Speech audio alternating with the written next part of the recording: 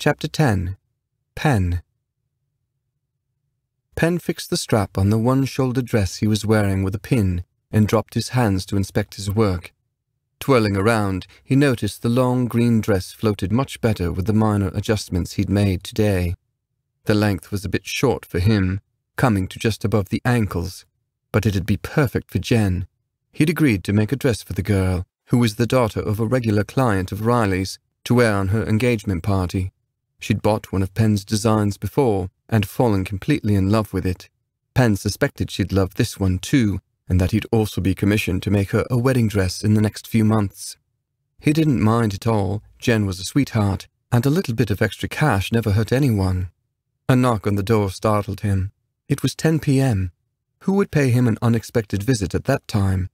Getting out of the dress fast was not an option with all those pins in it, so Penn optioned for a long, fluffy dressing gown, hoping that it would cover enough of the dress that whoever was at the door wouldn't notice. Approaching the door quietly, Penn looked through the peephole. It was Adam. What was he doing here? After last night's fiasco, Penn had avoided him at the theatre today, and thankfully they hadn't crossed paths. He just couldn't stomach looking at him in the eyes and seeing the confusion there again. Or worse, the comparison. He'd known that was going to happen. It was natural, but it still hurt like hell. "Penn, it's me, Adam," he said from the other side of the door as Penn stood there, unable to make a decision about what he should do. "Please open the door. I know you're in there. I can see the light underneath the door." Sighing, Penn unlocked the door and opened it, clutching at his robe tightly. "Hi," Adam said, smiling weakly. "Hi yourself," Penn replied, but didn't step back to invite Adam in. "I'm sorry I'm barging in like this. I should have called, but wanted to do this in person." "Do what?" "Apologize for last night." Adam stared at Penn, who managed to hold his gaze, even though he wanted to look anywhere but at Adam. I'm not sorry I kissed you. I wanted to do that for a long time," Adam said, and leaned against the doorframe, shortening the distance between them. His stare was as intense as it had been last night. Irresistible. Unlike last night, however, Penn had no intention of falling under its spell. "What are you sorry for, then?"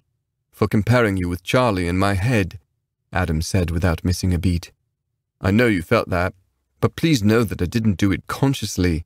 It was just a thought that popped into my head. I never meant to offend you." Penn nodded. He wasn't offended, not really. He liked Adam a lot, and wished that Charlie had never gotten to him first. And yeah, being compared to his twin brother in the sack was disturbing and unpleasant, but he believed Adam when he said he didn't do it on purpose. He got it. He'd been compared to Charlie ever since the day they were born. It was nothing new. In this case it hurt, because it was Adam. Selfishly, Penn wanted him all to himself. "Are we ever going to move past this?" Penn asked. "Yeah, I think we will." "Will you ever be able to look at me and not see Charlie?" Adam raked his fingers through his hair and huffed loudly. "I'd like to think that I will." Penn didn't reply. He wasn't so sure himself, but he knew that he'd give Adam a chance to prove that. "What are you wearing?" Adam whispered, frowning with furrowed brows as he stared at the hem of Penn's dress peeking from under his robe. "It's a dress I'm making," Penn replied. "For yourself?" "No, it's for a client." Confusion was evident on Adam's face as he raised his eyes to look at Penn. He'd gone a shade whiter than usual. "Are you okay?" Adam just stared at him, unblinking for a few long moments, before saying abruptly, "I have to go." He turned around faster than Penn could react and fled. "Adam!" Penn called after him, but he was gone. Penn stepped back into his flat and closed the door. What was that all about? Adam didn't strike him as a guy who was prejudiced against any kind of personal style. He'd seen Penn in makeup and wearing nail polish, and didn't seem to mind, so why freak out over a stupid dress that wasn't even Penn's?